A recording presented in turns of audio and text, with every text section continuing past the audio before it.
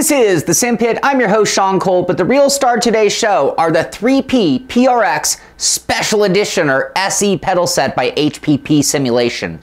The HPP-PRX pedals are a standalone, very high-end set of pedals specifically built for sim racing.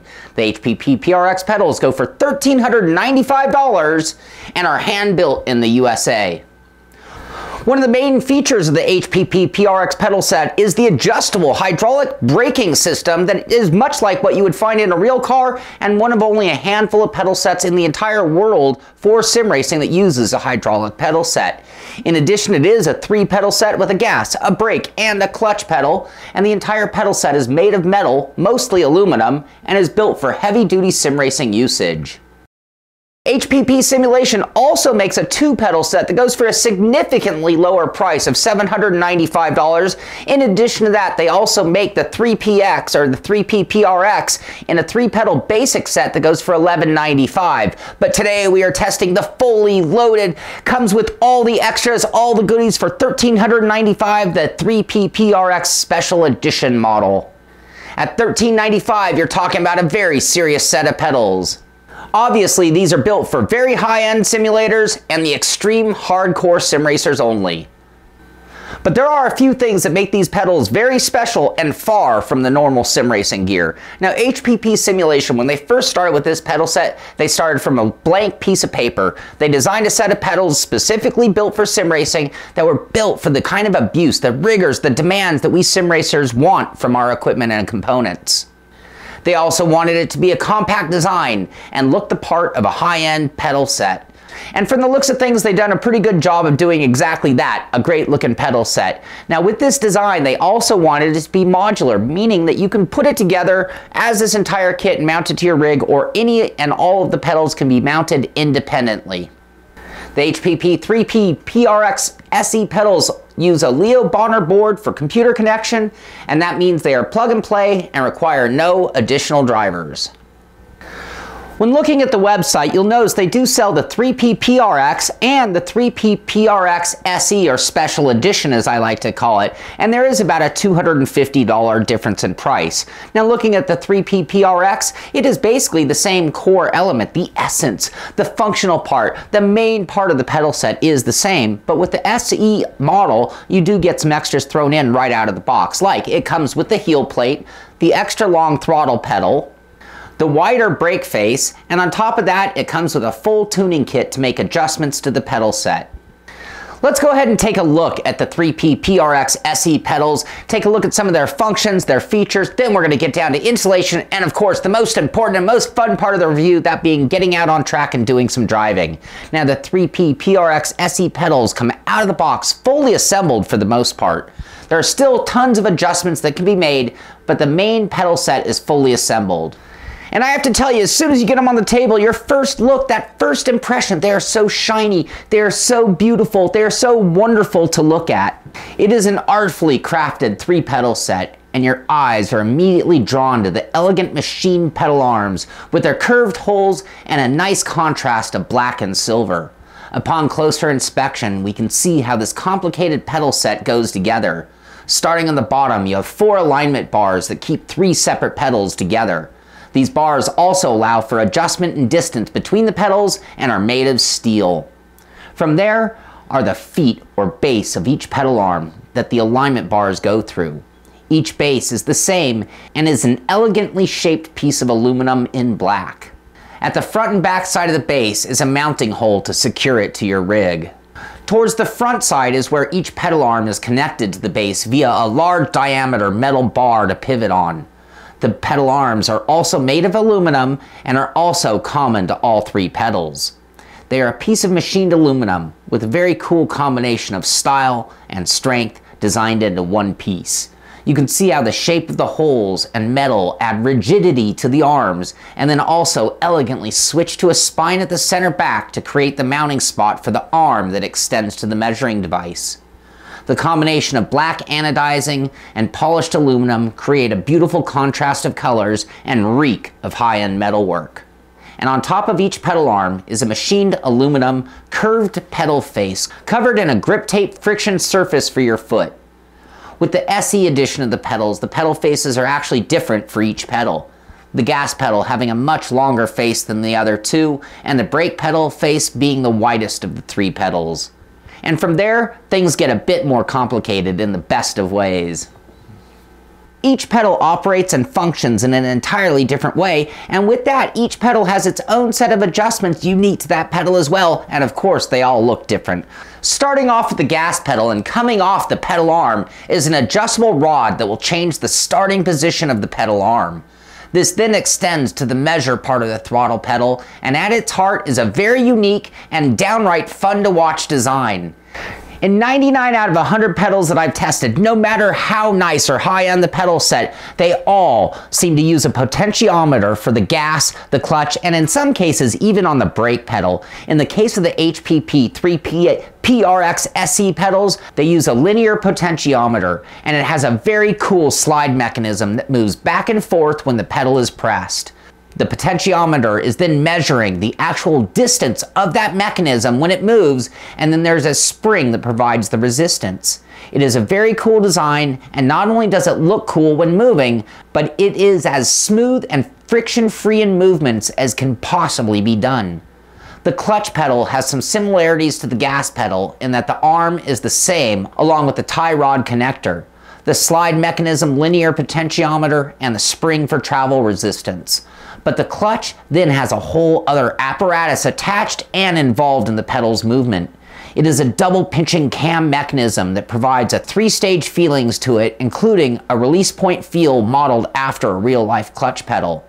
When the pedal is pressed, the initial resistance is a bit of free travel, followed by the second stage when the clutch plate spring is engaged, and then finally the third stage when you overcome that spring and have the release feeling in the pedal.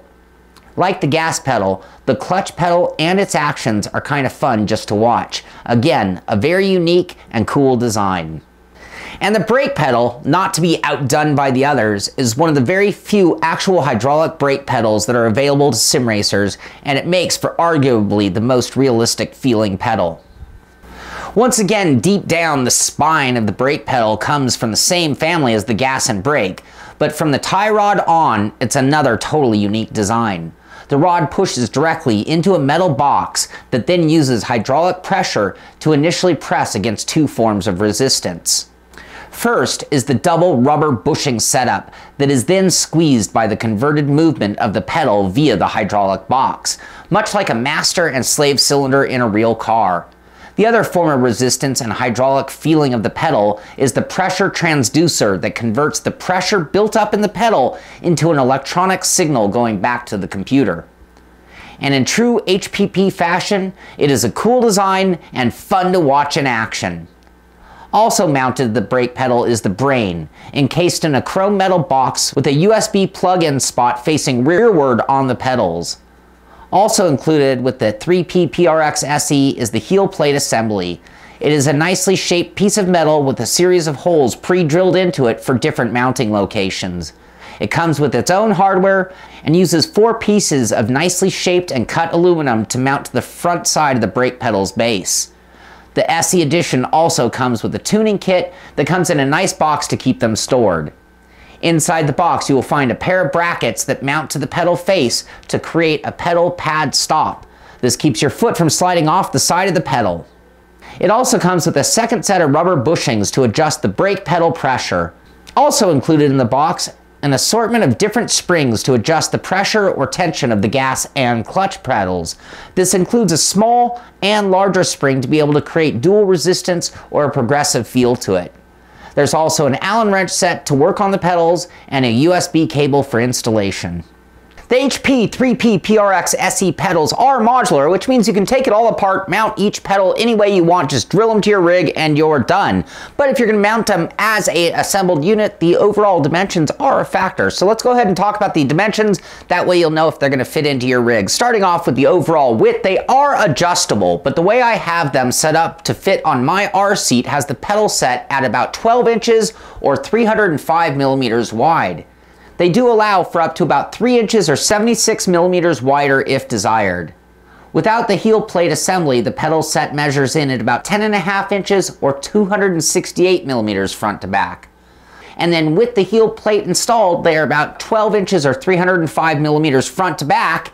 The pedal height from the deck is the same or identical in all three pedals, and that extends up 10.5 inches or 268 millimeters from the base that it is mounted to.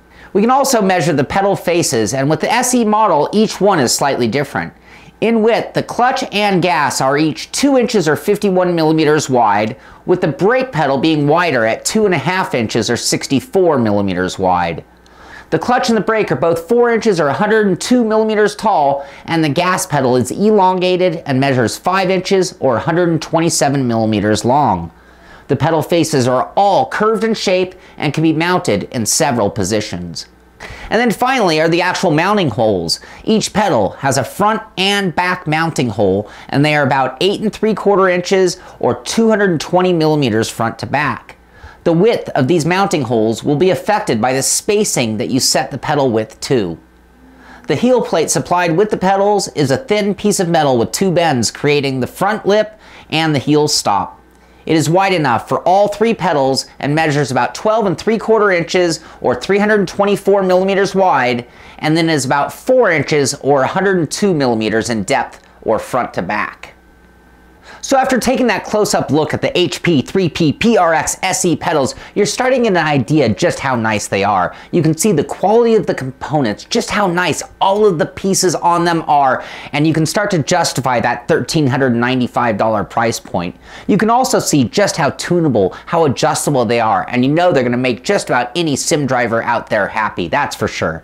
So for me, after taking that closer inspection, I was starting to get excited about getting them on my rig. How are they really going to perform? So when it comes to mounting to the rig, these are really easy to do. Again, they're modular, so 8 3/4 between the 2 mounting holes, drill 2 holes, put 2 bolts in, and you've mounted all 3 pedals. In my case, I wanted to use them as the complete set, and I wanted to put them onto my new RSeat S1, and I got really lucky there. The RSeat magically has 3 sets of holes at 8 3/4 inches. All I had to do was space these, so it meant loosening up the lower Allen bolts, getting the spacing right on the pedals, tightening the Allen bolts, and then literally just bolting them to my sim rig, and I was up and running. That left only the heel plate to go, and that was rather simple. There are 2 pieces of aluminum that mount to the base of the brake pedal with 2 bolts each. This allows for a little up and down angle to the plate. It then has another set of aluminum bars that mount to those pieces with another bolt, and then finally the heel plate itself bolts to those bars with 4 smaller bolts, and that was about it. Fairly easy. One thing that really separates high-end pedals from the basic pedals are their adjustability. The ability to tune the pedals to exactly how you want them to act and feel under your feet. The 3P-PRX-SE pedals totally took that into consideration in their design, and they're completely adjustable, and they have adjustments that are specific to each and every pedal. Starting off at the top, or at least what's common with all 3 pedals, are the pedal faces. The pedal faces can be mounted in different locations. There is a series of threaded holes in the back of the pedal face that allows for up, down, left, and right mounting. When it comes to the spacing of the pedals, and in addition to being able to move the actual pedal faces, you can actually move each pedal entire arm and assembly. Those move on the alignment bars. You just loosen up the screws, move the pedal where you want, lock the screws back down, and that pretty much covers all the spacing issues on the pedals. Next up is the actual angle of the pedal, or the setback, where it sits in its resting position. The tie rod length between the pedal arm and the measuring device can be adjusted. Make it longer and the pedal arm sits further forward. Make it shorter and the arm reclines back for its starting position. In the case of the throttle pedal, it has its own adjustments to make you happy. The spring itself can be changed out for a different strength, and this will affect the overall pressure needed to move the pedal. You can also use the smaller spring inside of the larger spring to create a dual resistance or a progressive feel to its tension. With the SE edition, you get 3 additional spring choices to choose from, each coming in a different strength or tension. You can also adjust the throw or distance that the pedal moves with an adjustable end stop. With the SE model, we also get a selection of different rubber bumpers to use on the brake pedal. You can use 2 hard ones, 2 soft ones, or a combination of each, with each one changing the amount of pressure needed to engage the brake. You can also change the preload on the bumpers, and this will also affect the strength and the point of engagement. The clutch pedal is adjustable much like the gas. You can change out the springs to a strength that you want, and you can once again use the little spring inside if you're looking for more of a progressive feel.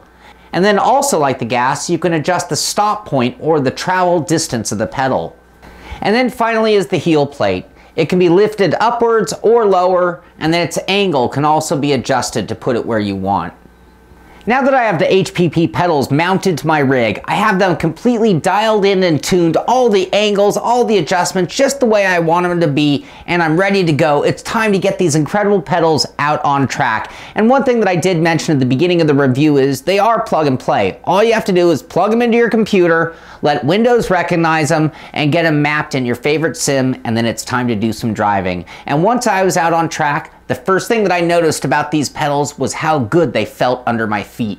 They are rigid, the pedals are grippy to my feet, and the spacing ended up perfect. The adjustable heel plate was able to be where I needed it to be, and it keeps my heels at a good angle attack for pressing on the pedals. The next most noticeable thing about these pedals is just how smooth the movement is. Sure, you feel the tension or strength of the spring or the hydraulic pressure, but then beneath that, the silky smooth movement of the parts with no rough or tough spots in their application. And then finally, the next most noticeable thing is the strength of the brake pedal. This thing is a beefy pedal that takes a pretty good amount of pressure to engage. These are not toy pedals. These are super pro, super realistic racing pedals. Overall, I was able to adjust to these pedals in a matter of seconds. With many products, it might take a significant amount of time to feel comfortable, but with the HPP 3P-PRX-SE pedals, I was driving with confidence in seconds, not days, not hours or minutes. After getting comfortable, I was able to focus on the action of each pedal individually. The gas pedal on the 3P-PRX pedals is what really shows off the smoothness of this pedal set. I tried a couple of springs, and with the lighter spring, you almost can't feel the pedal move at all. Move your foot and the throttle in the car changes. It isn't literally that light, even with the lightest spring, but it really does show off how friction-free the movement of these pedals are.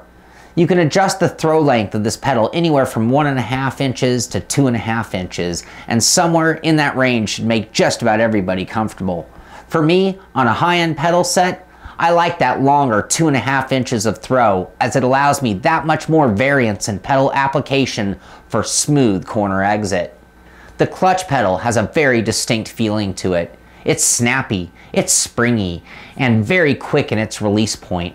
With its multiple stages of movement or tension, it mimics the release of a pressure plate on a real clutch on a real car very well. For those looking for authenticity out of their pedals, this clutch is one of the most realistic I have ever felt. I did a bit of heel and toe driving on this pedal set, despite that not being my specialty. And for those who it is their specialty, I feel they are looking for ultra realism. And the clutch pedal will bring a smile to those drivers' faces. For me, I use the clutch primarily for race starts or pulling out of the pits. At those moments, I am looking for a very quick release, and this clutch pedal does that very well. It is not as variable as the gas pedal, which maintains the same tension throughout its entire stroke or movement. But the clutch pedal, it seems to get stronger until it gets to that release point, and then it releases and it almost feels like it's pulling itself in as your foot goes to the end stop. But it is the brake pedal on the 3P-PRX-SE pedal set that really has the magic. This hydraulic and rubber bumper setup is again one of my favorite pedal feels that I have ever used.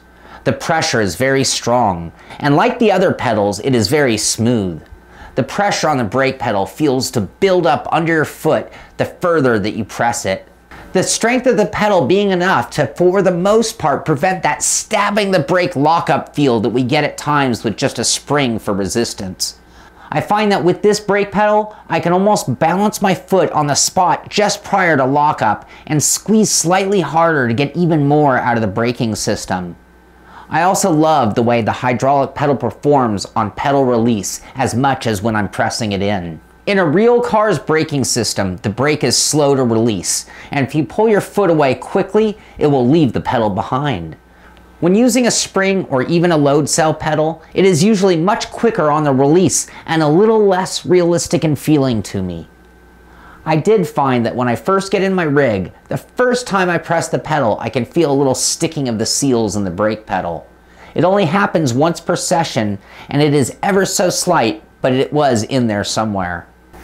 With the HPP 3P-PRX-SEs, you also get an extra set of rubber bumpers for the brake pedal. It comes with the 2 red or the 2 softer ones installed from the factory. The extra black ones are even stiffer for those looking for the stiffest brake in town. It will also reduce the travel length, and this super resistance, the double black one, gives it a very F1 pedal feeling with little travel and a very hard brake pedal. For me, I really enjoyed one of each, giving the pedal a bit of softer travel followed by the progression of the secondary harder rubber. With the pedal being strong and extremely sensitive, when you get dialed in or used to the pedal's movement, you can become very quick to react to braking changes. Just a touch more pressure will be enough to get the maximum, or just the slightest of release when overdoing it. You can balance on the point and literally decrease your braking zones with efficient braking. But it is the trail braking that this pedal seems to really excel at. With the pressure and the sensitivity, it becomes so easy to reduce the braking pressure as we turn in for the corner. Instead of lifting my foot, I just have to think about lifting my foot, and that almost seems to be enough to get the job done well. If you feel the car starting to push from too much front-end loading, just think about less pressure and the car regains traction. All in all, the pedal set came through very well and it was a pleasure to drive. With the only negative thing happening while driving was my right heel slipping off the heel plate when resting under braking, but never to the point of distraction or having my foot not at the ready when needed. I also experienced a little bit of dragging brake, but that really was a case of me being lazy and leaving my foot on the brake and the pedals being so precise or so sensitive that any hint of pressure would register at the pedal. This is cured by not placing pressure on your pedal while driving, or you can short calibrate them or add a bit of dead zone depending on your sim. But the more I used these pedals, the more I fell in love with them as well. The constant feeling, the repeatable results, the strength, the smoothness, all of these things gave me total confidence in what my feet were doing while driving. Pedal by pedal, or collectively as a set, the HPP 3P-PRX-SE pedals continue to perform as well as anything I have ever tested. These are serious pro sim racing gear, and they are the perfect upgrade for someone looking to build the ultimate sim rig. Normally at this point of the show, I would move on to the good, the not so good, and the bottom line. But in the case of the HPP 3P-PRX-SE pedals, I did have one issue that I wanted to talk about because I didn't feel it was really quite worthy of listing on that list, so I did want to talk about it. But as you can see, the heel plate, the way I have it set up, is resting on my desk flat with the surface like the pedals are mounted. However, if you lift it up and use those adjustable mounts and put it up, I found that it was hard to lock it down to the point where the heel plate stayed up. And I read in forums where people also had that same issue, but it was one of those things I had such an easy solution for that it wasn't an issue. All I had to do was put a piece of metal or piece of wood underneath the heel plate and it resolved that issue. So it wasn't something that I was concerned about. Now, the other concern, and something that I also resolved, so again, I'm not going to list it as an issue, I'm just telling you how I solved the problem, was when I pressed on the brake, it was such tremendous force that it inevitably would flex this heel plate up ever so slightly. And when released, it would hit the RSeat, and that was a metal-on-metal contact, and it made a little clack noise. Well, all I had to do was put a couple strips of tape down, and it solved that problem. No problem whatsoever. Then the last thing is these little screw heads, these bolts sticking up on the top. Now, you can see they're right outside where my foot would be. I never touched them with my foot. Even when doing heel-toe driving, they were not an issue while driving, but they're kind of an eyesore to me. And it was like, gosh, they're such incredibly beautiful pedals, but then these bolts. But again, functionally, they need to be there. I didn't really want to give it a big hit on that. So I just want to tell you the things that kind of I thought about that weren't necessarily a big condition, but I did want to mention before we moved on to, and now we will move on to the good, the not so good, and the bottom line. Starting off with the good, of course, and that is, again, let's get back to it. These are absolutely beautiful, gorgeous, fantastic looking pedals. Super accurate. Brake pedal so easy to modulate. Each pedal designed to feel like the real thing. Made for pros, commercial sims, or the hardcore. Highly adjustable. Extra springs and bumpers to choose from. easy to mount, plug and play, built for abuse, hydraulic pedal, lifelike, clutch release feels real, super rigid pedal arms, no flex, no wiggle, very smooth operation, curved pedal faces feel good, fun to watch mechanism. And now on to the not so good, and this is one of those cases I had to really get ticky-tack to even put things on the list other than things I talked about on the heel plate. But let's start things off with the obvious. The one thing that it's hard to get over, but I'm going to talk about it in the final thoughts, and that is that they are very expensive. Touchy calibration. Heel plate could be longer. Slight stick of a seal on the brake, only when first pressed. And that's it. So now on to the bottom line. And like I said, I mean, sometimes I get a product and I find it actually hard to find cons. I find it hard to find flaws. I find it hard to find negative things to say about the product. In the case of the HPP 3P-PRX-SE pedal set, that was the case. They are just incredibly beautiful, incredibly highly functional, highly tunable pedals. There are so many incredible things, but I did have a few things that I want to talk about as far as the cons or the negative aspects go, because we have gloated about them for this entire review. So starting off with the obvious, and it's hard to get over the price at $1,400 or $1,395. They are extremely expensive pedals. And at that price, obviously, they're not for everybody. I get that. That is a valid criticism of the pedal set. But to be perfectly fair, I don't think they're intended for everybody. I mean, if you're out there and you're on a Fanatic Club Sport set of pedals for $300, you have excellent pedals that can do everything that these can do. I mean, ultimately, are they going to make you faster? I'm not 100% sure about that, as much as the difference in what you feel and see and that level of appreciation. They're really intended for high-end simulators. They're intended for very wealthy people or companies that are building professional simulators. I don't think they're even intended for the everyday average sim racer. So that's something that I think it's fair. They're not trying to sell them in massive volume. They're trying to sell them to the connoisseurs of sim racing. So the other thing that you got to take into consideration is the touchy calibration. I mean, as sim racers, we always want faster registering or more highly accurate components, but with that comes a few flaws or difficulties that go along with that. Brake pedal that might be so sensitive that you blow on it and it starts to register some brake pressure. So you have to take some other things into consideration. I mentioned short calibrating, the ability to, when I calibrate in iRacing, for example, I will not press the gas pedal to the absolute stop. I'll go to like 98, 99%, and then I'll release the pedal. That way it leaves like a 1% dead zone. The reason? Because I find if I go to the full end stop, that yes, when I go to full end stop, it's enough to be 100%, but them being so sensitive that if I even let up the slightest a bit, it's enough to pull away slightly. The brake pedal almost works the opposite. It's so sensitive that the slightest touching or leaving your foot on the pedal might drag the brake. But you can cure that by short calibrating on the pressing side. So I'll press the brake all the way under calibration. And when I'm releasing, I'll hold just like 1% on that pedal when I let go or when I hit the final calibration moment. In other sims, you can just add a dead zone, or you could even use something like DI view to totally calibrate it to exactly want and have a dead zone built into it. And that takes us to the final two items on that not so good list, with the first being the heel plate. And I mentioned already, I had some ticky-tack things about it that I was able to solve all the problems. You got the bolt heads on top with a little bit of an eyesore, which isn't that big of a deal. And yes, the heel plate could be deeper, and that would work better for people with big feet or different angle of drivers, and that would definitely make them that much better. And then the final item really isn't even a con at all, and it doesn't even belong on the list. I just felt compelled to put things on the list, and that's that brake pedal seal. And it's just when you first press it, it's just the rubber getting wet again, and you don't feel it again until you go away and come back 24 hours later and just press it and feel that sticking of the seal. That's all it is.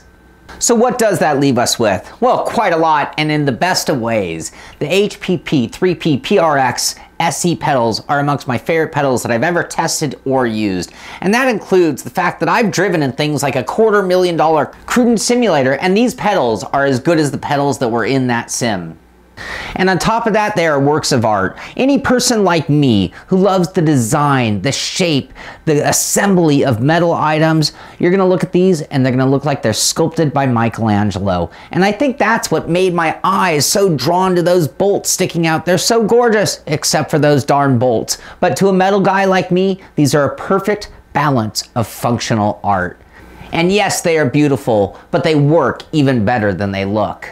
The HPP 3P-PRX-SE pedals are built with the high-end user in mind. They are heavy-duty and built for years of abuse. They are smooth, fast, and highly accurate to make the most critical equipment connoisseur happy. And they are unique and gorgeous enough to be the highlight of most sim rigs. When I think back to the good, the not so good list, I gotta tell you, these pedals are as close to perfection as anything that I've ever tested here on the show. And I'm totally okay with the fact that they come at a very steep price. I mean, after all, it gives us something to strive for.